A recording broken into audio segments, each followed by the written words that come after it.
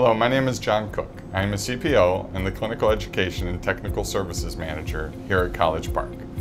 The purpose of this video is to demonstrate alignment adjustment to achieve increased dorsiflexion range of the OdysseyK2 hydraulic foot from College Park. In standard bench alignment on the OdysseyK2, we have 1 degree of dorsiflexion hydraulic range available to us. This will translate to approximately 1/8 of an inch of toe clearance in mid-stance with the pylon in vertical. If, however, you feel your patient needs some additional toe clearance, you can do that through alignment changes. We can dorsiflex the hydraulic housing of the OdysseyK2 to gain additional dorsiflexion range.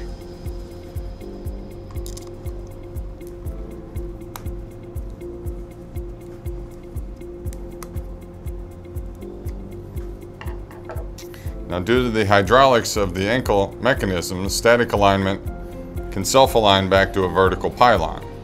Now, a patient progresses over the foot into late stance, a greater degree of dorsiflexion is achieved, which leads to an increase in MTC up to 3/4 of an inch. This is sufficient to clear a door jamb or another small obstacle. Sometimes, however, when you increase the dorsiflexion range and provide more range for the patient, they may feel that they lose a little bit of anterior support.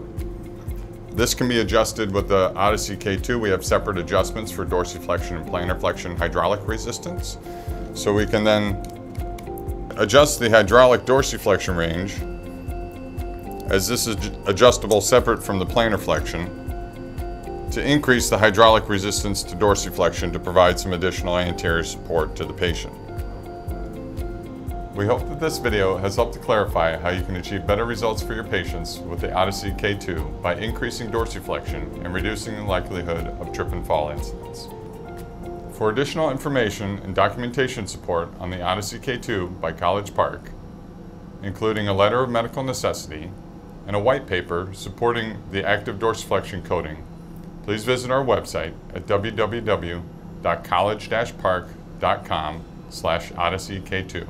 Thanks.